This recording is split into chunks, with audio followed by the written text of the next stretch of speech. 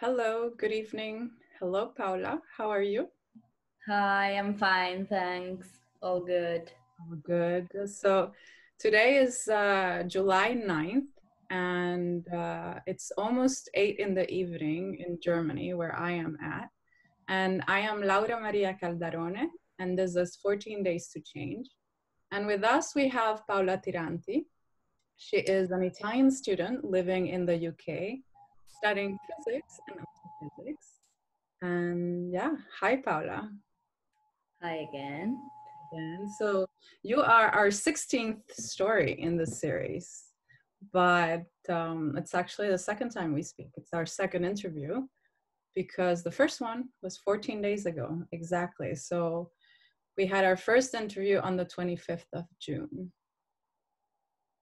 Before we really talk about what has happened in these 2 weeks in your life, but also in Italy because you're Italian, and in the UK where you study and live, I'd like to share bits and pieces of the conversation that we had 2 weeks ago and just show you the video of it.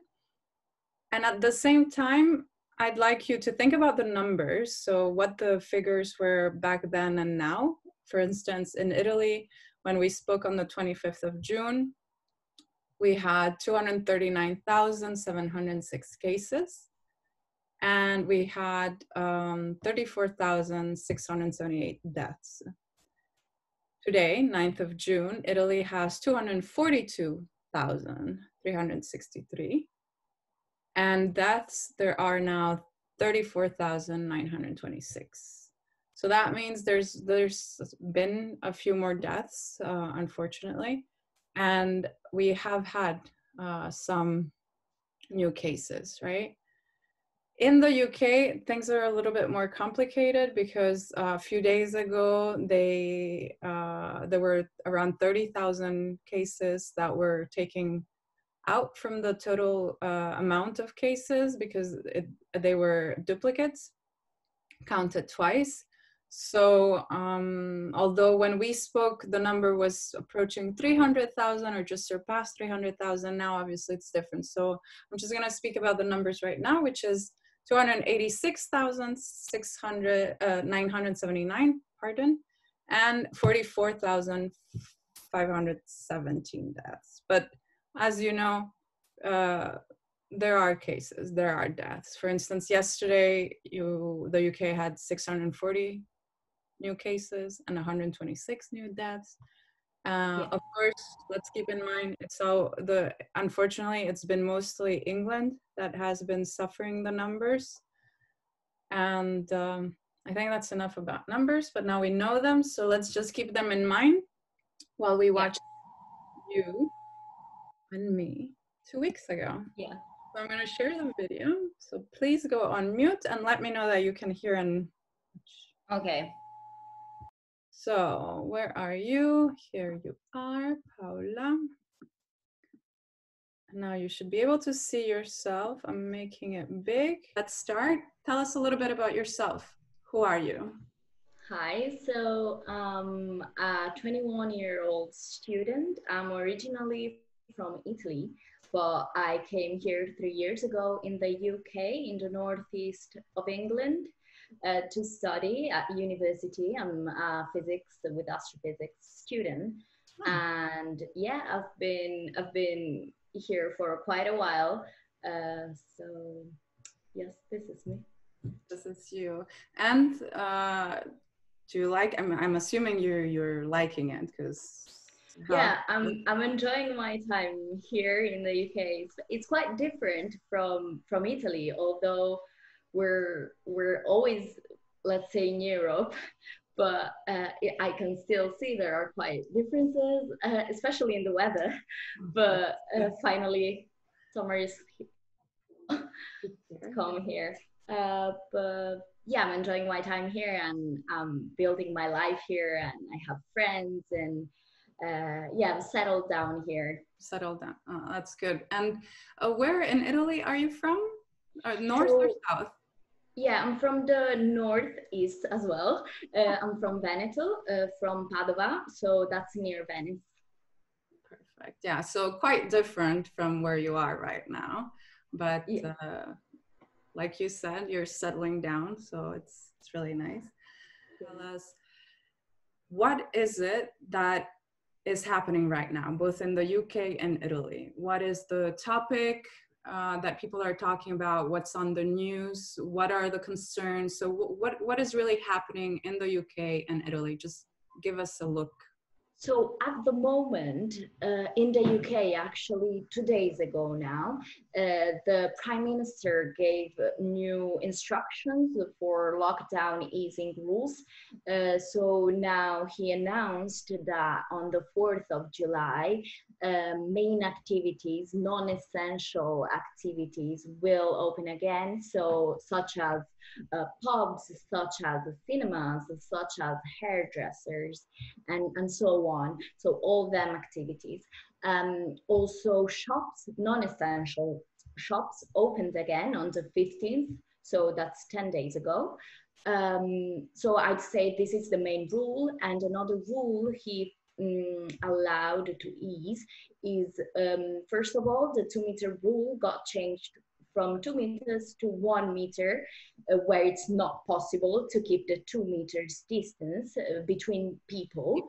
Okay. And he also allowed people from two different households to meet indoors, as before you could only meet outdoors, up to a group of 6 people from 6 different households, but obviously keeping distance. So this is the main news that's getting discussed right now here in the UK. As per Italy, these changes happened a while ago, I'd say now a month ago actually. Um, so everyone's pretty much back at normal life. Well, we shall say the new normal. The latest news, especially for my region, because now in Italy everything works more within regions rather than the whole country. So within my region, as there was the compulsory rule to wear the mask outside as well.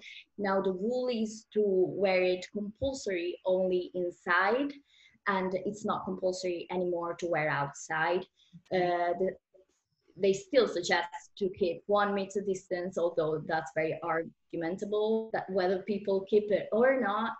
And also you can travel within regions, so that was a thing that before it wasn't allowed. So I'd say these are the main things that are going on in the country.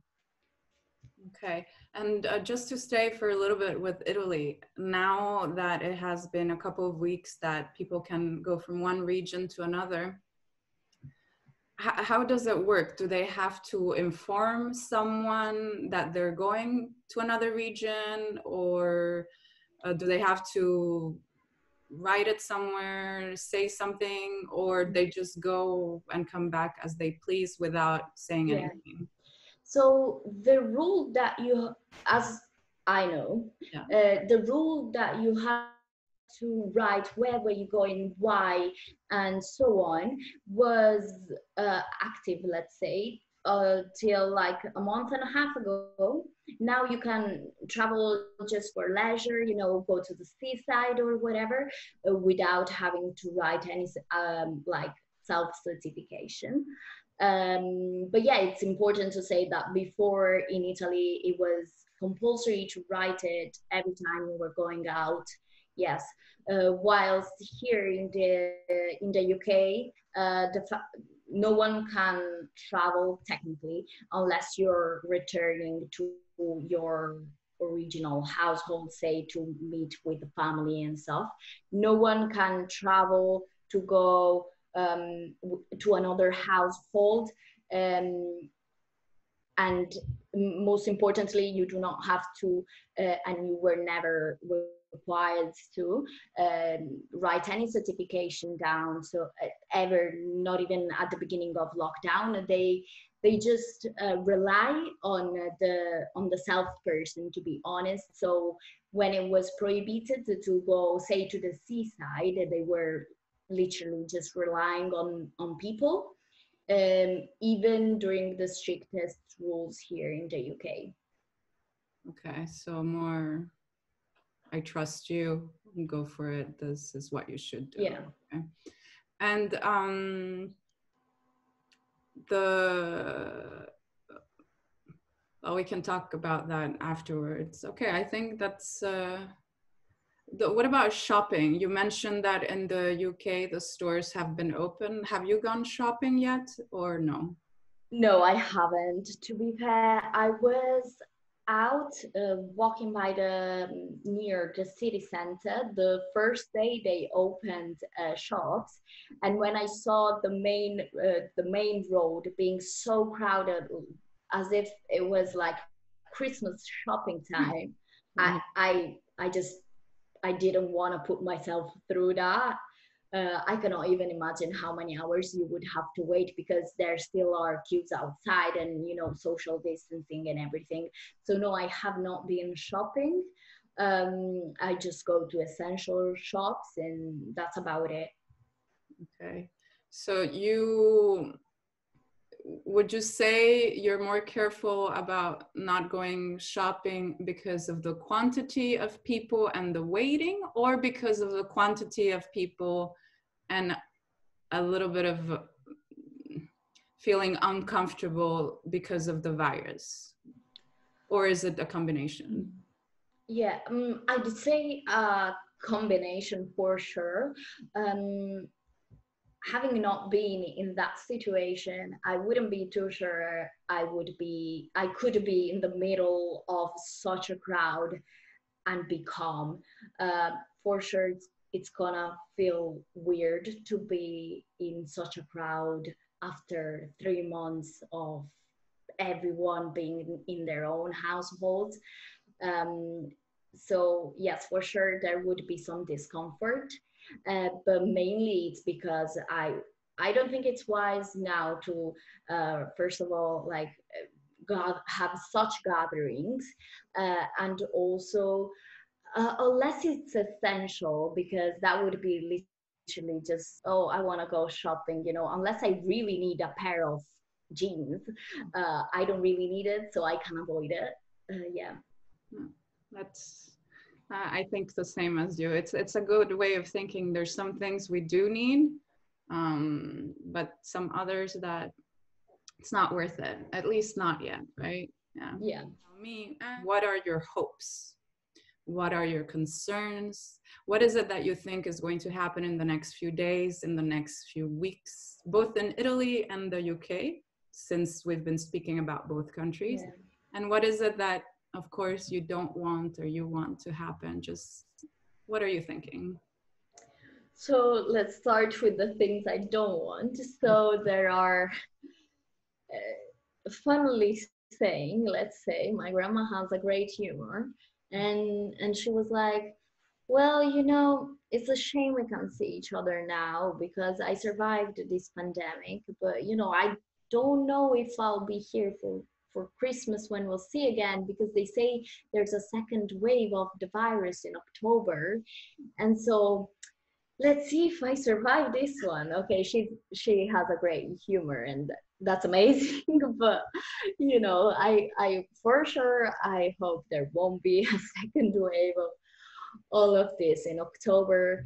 I hope there won't be here in the UK, because I'm reading several articles of scientists saying, the way lockdown is being eased in the UK is very risky, as we said earlier. And so they're saying probably there will be a second wave, and it's upon the individual to like take responsibility for the actions. And yes, they're opening this and that, but that doesn't mean that you can go around and start hugging everyone as before. Unfortunately, not yet. So for sure, I'm hoping a second wave won't come, whether it's in 2 weeks, whether it's in 4 months. I really hope that research and all of that will help this to stop. So for sure, I'm hoping that. I'm hoping that I really am hoping that people here in the UK will be responsible from the 4th of July on when they open everything, because again, I've seen so many pictures and videos and sent by friends and, you know, going around the social media um, of when they opened, you know, activities in Italy in bars and everything, and all partying like nothing had happened, like a pandemic wasn't out there.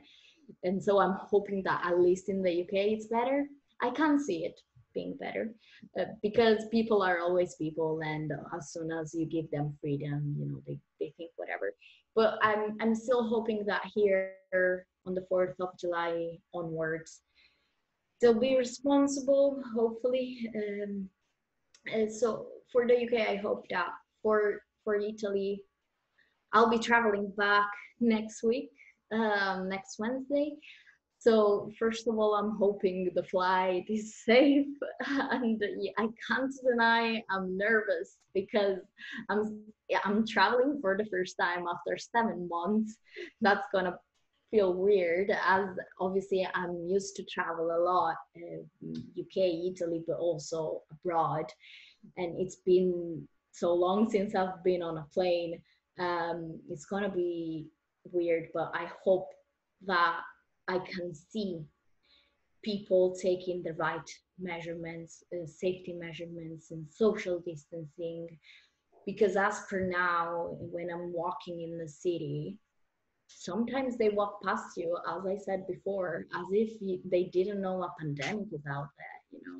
Yeah. Do you not read the news? And even if you don't read the news, you should know. So I hope that when I travel, I notice that people are really taking care of this because it's important. And yeah, I think these are the hopes. I think within 2 weeks, or maybe within the next month, things won't move as fast as the past 3 months, because the past 3 months things were changing basically every day, you know. One day they say a thing and the other day they say another thing, and so things were changing and moving exponentially, and figures and numbers and rules and constrictions and stuff. I think in the next few weeks things will change slowly, and I think this will be the new reality. I think we won't be able to live a normal life as in February, January, as soon as we think. I think they'll ease things, but very slowly. People think lockdown is ended, back to normal, but the thing is, we'll first live a different normal, and that's the thing. It'll be for sure weird. Also, it'll be very weird to go in a country where lockdown is not in action anymore, and going from I can have a walk with friends in the park here in the UK to you can go to the hairdresser in Italy. So it'll be for sure an impact. Will be interesting. And I mean, your hopes are basically very clear, and so we take the opposite of your hopes and we understand your concerns. Yeah. So to finish, Paola, now that you have explained your hopes, you have made us understand your concerns, and you have told us what you think, I wanted you to now tell me if you could give a message to Paola, if you could give a message to the Paola that is going to be here in 14 days, the Paola that is in the future. What message would you give her? I think first of all, of course, hug your family. Of course, still, it's nice to be back to your home country, but still keeping that 1 meter distance and still following those rules still will make the difference, still will help numbers change and this going away, because in the end, that's what we all want. So to the Paola of the future, I say, yes, it's nice to be back. And yes, you can go to the beach now and get a tan, but use even by just using that mask in the shop and wearing those gloves and keeping that meter distance is important. So This would be it. that would be your message. So enjoy your time with your family, hug them, but still be careful, be cautious. Yeah. It's a good message. It's a good message. And with these words, I thank you very much, Paola. It has been a pleasure, absolute pleasure talking to you. Thank you once again for taking the time and giving us your experience, your perspective on both countries, two very different countries that responded very differently to the coronavirus pandemic. And yeah, I leave you. Have a wonderful evening, and Thank you I for will having me. thank you, and I will speak to you in 14 days. Thank you for sure. Looking forward to that. Same here. Ciao, Paola, and talk to you in 14 days. Ciao. Paola from the future, which is the present. Yeah. Yeah. So this is the first time you watched the video. Yeah. You. The first time you see not only some of the things you said, but especially your concerns, right? Your hopes and the message to yourself. And we have a lot to talk. First things, did you hug your family? Yeah, for sure. Yeah, they were, well, it was very emotional, of course. And in the end, we were very happy to be reunited for sure. Yes. Then, I mean, there's no order really, but just first tell me your reactions from seeing these bits and pieces from 2 weeks ago. Um, it's a bit bittersweet to see that under many aspects I was right, even for the bad things, such as the process of easing lockdown in the UK, because it did go exactly as I was hoping not to, and it did go just like it happened in Italy. So just as I said the other time, people will always be people, so that for sure. Um, on a positive note, I'm happy that I respected my own message to myself. So I did see people. I did keep my distance, and I did take all the safety measures. So I'm happy also to see that other people do respect these safety guidelines. So yeah, I'm happy under that point of view. Of course, it's bittersweet for how people still were perhaps a bit irresponsible in the UK. But I cannot deny that, like, things like that, you see them everywhere. So that for sure. So before we continue, just oh, it's gone. Did you go on mute? No. No, Oh, I'm here. there's a noise when you speak. I don't know. Sounds like no. See, now there isn't. Talk? Okay. Yeah. So weird. Is Or there move your still now? I can hear you and everything. It's just I don't know. I don't even know how to explain the noise. It's the noise that you would hear back in the day when you were connecting the internet, I think. I don't know. Uh, I'm sorry. No, it's okay. Try. Can you move your computer a little bit to the right or to the left? Now talk. Hello. Still there. Doesn't matter. There's, I don't know. It's weird. Anyways, that was a little, a little pause there, talking about something else. What about your trip?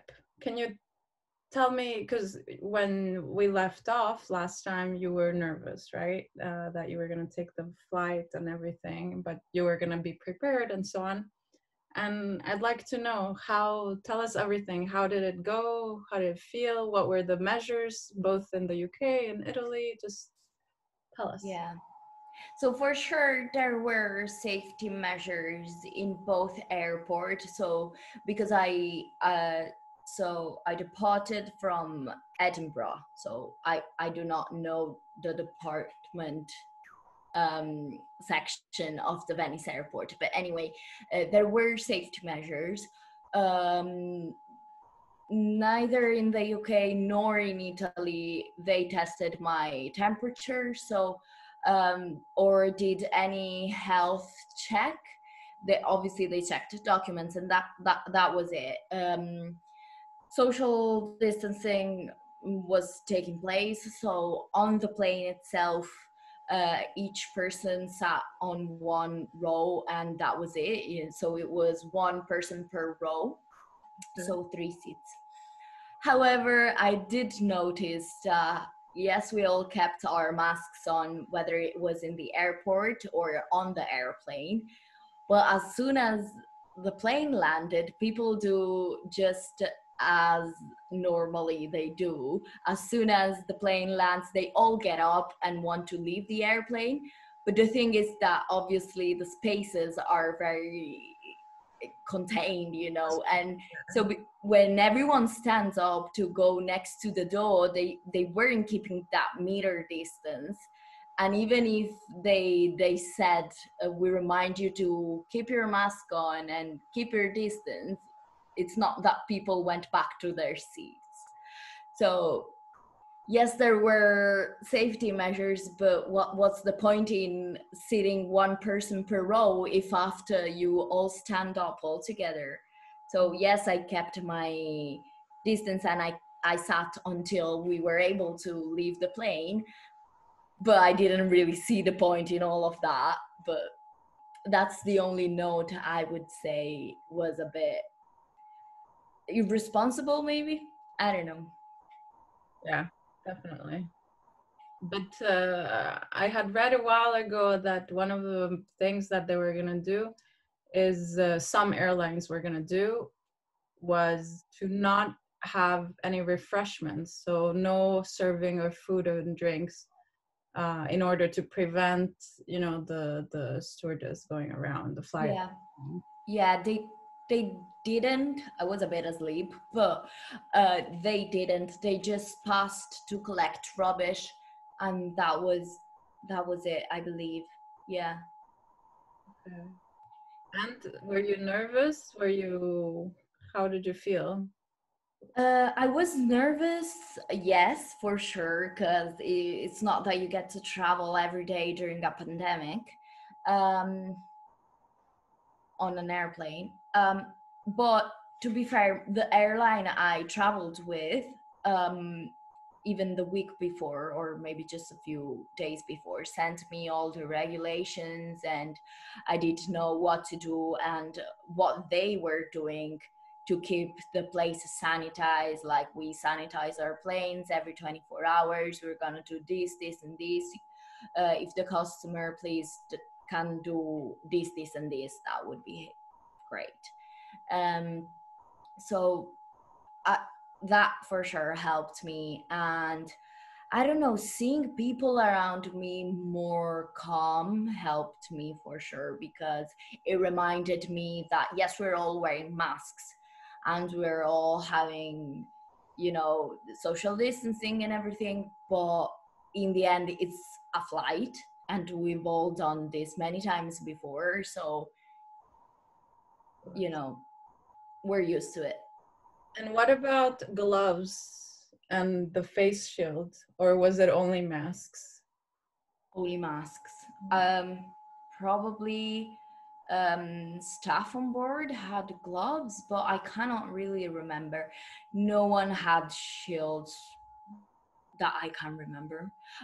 Security staff, once passing the security, they did have it. That was about it. The rest, the boarding staff, uh, they just had masks. The only thing is you weren't supposed to hand your passport nor your ticket, but it was upon you, they were there to check, to scan it. Whilst landing in Venice, um, they're usually you scan your passport and it's all automatic, and there aren't any more police officers that check themselves. But it was the contrary. They closed the machines for which you would have scanned your passport, so you actually had to hand your passport to the officers. So I just noticed this difference where in Edinburgh they avoided contact handing passports, while in Venice that was the only option. Well, it's also the fact that you avoid touching machines, any type of machine, from like the bancomat, the where you take out the cash dispenser, right? Or any other thing. It's just the fact of not touching the machine. And but Yeah. yeah, I mean, the best way is you scan without touching anything, right? You touch your own passport. You, if there's no button, scan or just show. Yeah. Best way. I don't know. And what about when you, so you arrived, you left the plane in Venice, you got off the plane, and then do you have to inform, or is there something that you have to sign, that you have to write, the fever check, test check, nothing? No, no one asked me anything. So I landed on the 1st of July, and as I mentioned 2 weeks ago, now rules are upon region governors. So it depends upon the region where you land and rules that are in action in that region. So within Veneto, you on the 1st of July, you weren't supposed to do anything. No one asked you anything. Now the rules changed a little bit for people that travel and then go back to work, and so your employer needs to test you, whether you're positive or not. And if you're positive, obviously, then you should quarantine yourself. But still, even with this rule, people that don't work, that could be myself, don't need to do anything anyway. Uh, so yeah, we shall say you're actually free to travel, let's say. Okay. And how is life now there in Padova? You're in Padova, right? Yeah, I'm in Padova. So, Um, because last time when we spoke, and also what we know from the news and just facts of the history of this pandemic, is that it was the north of Italy that was the first hit and the worst hit, and it was around Padova. It was that yeah, area that was the worst, right? So yeah, tell me. it was. Um, right, the last weekend I actually met. We were talking with a person from exactly that same town where everything, let's say, started, and she was telling us how it was literally locked down, like there was military all around the perimeter of the town, and there were helicopters flying over the town. And so I didn't know this, and of course news don't report to that detail. So that was kind of shocking, because I didn't have to live this in the UK. So as per now, I feel quite safe to go around within all safety measures again. And of course, I feel better if I'm meeting someone or hanging out just myself outdoors. I haven't gone into super crowded places now because I don't think it's smart still. But the fact that here it's compulsory to wear masks, the fact that there are hand sanitizers at every spot and people actually use them, um, for sure, um, calms me down and makes me feel safe, despite being where everything started here in Italy. So, yes. And what about, I mean, you mentioned that you don't want to go anywhere that is crowded. So I assume that you haven't gone shopping either. No, I haven't. No, well, grocery shopping, okay, the essential, but clothes shopping, not yet. No, I am planning to go. Just as actually, I did go in the UK after that. The thing is, I go as soon as the shops open at 9 a.m. and I specifically know what I need. Um, and I go there, I get it, and that's about it. Um, so in the UK, I think it took me like 10 minutes, maybe 15, because there was a long queue to pay. But so I do make sure I don't go like at 12 p.m. and stuff. We, also me, you know, a few days ago was the first time since February, since early middle of February, that I went into a store. So not a supermarket, but an actual store. And I went in because I went for a walk with my husband to buy mozzarella. Actually, we have this place nearby that they have Italian products, and we really wanted to eat mozzarella. So we as we walked there, there was a store, and I felt like, oh, there's that looks nice. I want to see.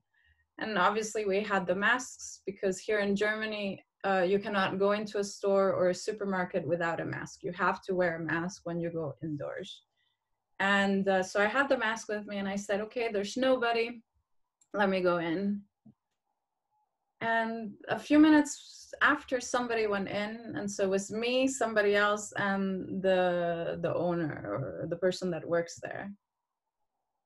And I didn't enjoy it. I felt uncomfortable. I just kept on thinking, okay, it's not only the people, it's what they touch. And I don't know. I immediately left and I said, I told my husband, I'm like, no, no, thank you.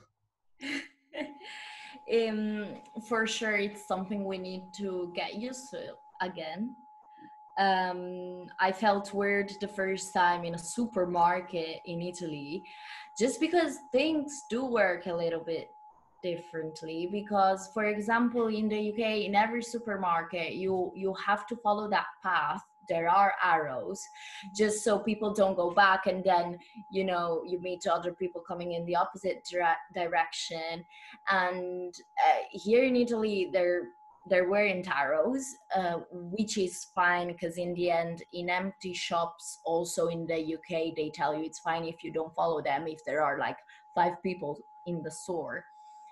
So that was a bit weird, and I was there. I probably looked like a psychopath. I don't know. I was trying to avoid everyone because maybe they go there and they're just like, oh, I just need to get this product just in front of you, and they just come in front, like over you.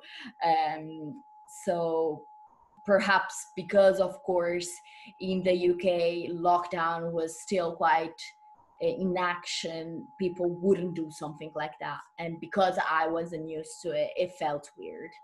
And ever since, I haven't gone to the supermarket. But I think sooner or later we'll have to go shopping, we'll have to go out there, because this is just gonna be the new way we're living life for a little bit. And if we keep saying, well, I don't want to go out, I don't want to go out, then like sometimes I do tell myself, you actually have to, because then you make it such a big thing in your head that then it's even worse. So I do try and follow, whether it's the English, British government or the Italian government. I do try and follow the government's guideline, because I do think they do not put rules randomly. So if you are allowed to go outdoors and get your takeaway coffee, yes, don't do it when there are 50 people there, but I, if there is no harm, we also shouldn't make it a big thing in our head. So like also know the balance, right? If Yeah, they're saying yes, you can go out to a store, buy your coffee and take it away, then try to do that when you're comfortable, obviously, but not when there's 50 people. So still yeah, be cautious, still be careful, yeah. but try to come out of your shell. Because let's face it, this pandemic wasn't only a health problem, but because of such long lockdowns, it also became a mental health problem. And so then a lot of countries find themselves now facing that. And so now you have even more problems. So, of course, it's not wise to do the opposite and go out as if there wasn't an actual health problem. But then we shouldn't arm ourselves and create other problems. Because there's already enough, like you said, there's so Yeah. many, the mental health and the health and the economy, and well also poverty and hunger, like it's Yeah. everything is being affected, right? So yes, be cautious, wear a mask whenever you're around people, especially if you're indoors. Wear it properly, so not here, but cover your mouth and your nose, and just do it hygienically and social distance, right? It, you can't just wear a mask, you need to social distance, Yeah. and That, just keep on doing these things, but also try to, if it feels safe, if it looks safe, then it might be safe, right? You need, we all of us need to know the risk of transmission, right? So what the are not, so what's the reproduction number where we live, right? And then based on that figure out our risk, right? If it, maybe if Paula and I go for a walk in the park and then sit a meter and a half away and have a glass of wine, that's a little bit risky, but it's okay compared to if yeah. Paula and I go and have a party in a house in a basement with no windows and nobody wearing masks, right? So Yeah, exactly. For sure. That, for sure. it depends. And your friends and everyone all okay? In Yes, yes, I'm very glad that at least people around me, then I can see people not, but people around me are sensible and they do understand that this is a problem and this is a pandemic and you cannot live your normal life. So I'm surrounded by these kind of people, so I feel even more safe for sure. good. It's not that anyone tried to force me to not follow rules, or so I also feel safe under that point of view for sure. Good. Paula, I think we've been talking a lot again. So um, let's let's finish it here because we did speak about some of the stuff that we wanted to talk about, how things have changed and not changed. Also your trip, right? You're traveling. It's not everybody that should be traveling, and it's not everybody that can travel, right? In a pandemic. So it was interesting also to see the difference from leaving a country to getting into a country, always in Europe, but still. But now, as a last question, I wanted to, taking a little bit of an inspiration from the last question we had in the first interview. Back then, I had asked you to give yourself a message, right? To speak to the Paula of the future and tell her something, tell her a message. Now, instead, based on this experience that you've had with me, with 14 Days to Change and how we've seen how things can change in 2 weeks, right? Both countries where you live and study and where you're from, they have increased the numbers. So, and some places like in the UK, there's cities that went into lockdown because of an increase, right? In, for instance, in Italy, certain flights from certain countries like Bangladesh, even they're going to be denied for a while because there's a spike in cases in Rome, right? So the stories are different, but the reasons are the same, no? In the end. And this shows us that we're all in the same boat, even though your experience is different, was different. And we spoke about it also. So now what I want you to tell us, is if you could give a message to whoever is going to watch this video, and doesn't matter if they come from a place that is better off than Italy or the UK, or another, or a city or country that's doing worse than the UK and Italy. If you could tell them something, what would you tell them? I'd tell them that a virus doesn't disappear overnight, to for sure follow the government guideline, but also to follow your citizen instinct, um, which hopefully is sensible. And I'd say it's not impossible to get over this, because it already happened throughout history, but because of the nature of this virus, it is essential that each and every one of us make their own part. So this would be the message. Perfect message, because that's what this series is about, right? 14 days to change means you can really make a difference. All of our actions have a consequence, make a difference, and it's up to us if we wanted to do good or bad. And so think about you, think about me, think about the community, right? The Yeah. everything. So perfect message. And thank you very much, Paula. It has been a pleasure having you here. And it's been really, really, really nice talking to you. Thank you. It was nice talking to you as well. And I hope all the best for the UK and obviously for Italy. The north and the south and everything in between Yeah. would be good. So thank you very much. 14 days to change with us, Paula.